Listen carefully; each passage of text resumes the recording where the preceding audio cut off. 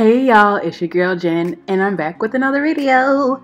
Before I do my usual spill, I want to say Happy New Year. Hoping it's full of happiness, love, and many blessings for each and every one of you. Okay, so if you're new here, welcome. And if you haven't already, make sure y'all hit that subscribe button, alright?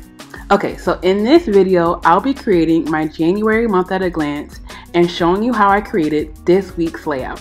I hope you enjoy.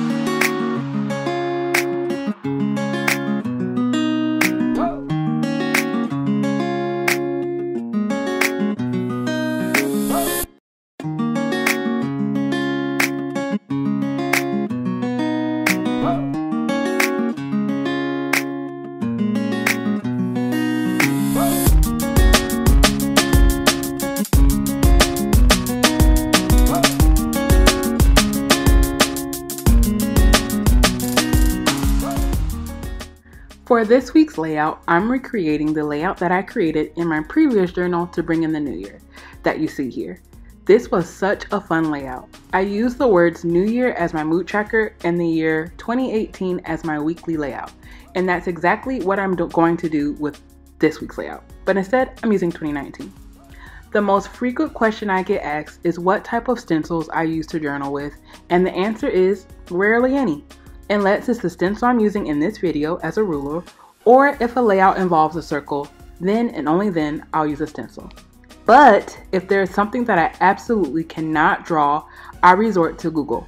I copy and paste an image to Microsoft Word, crop it down to size so it will fit in my journal, print it out, laminate it so it's easy to trace, and voila! And since the shapes, or in this case the numbers 2019, are laminated, I can use these numbers over and over again.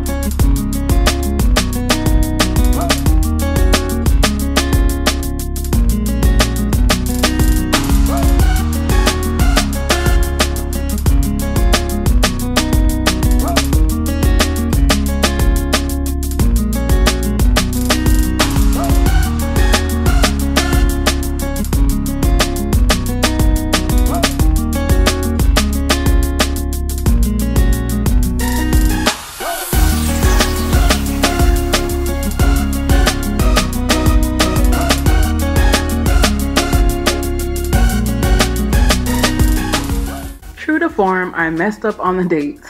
I don't know how that even happened because I just created the month at a glance. I could have flipped back and looked at that to get the correct dates. Anyways, I'm going to use whiteout later on in the video when I realize that I actually made the mistake to fix it.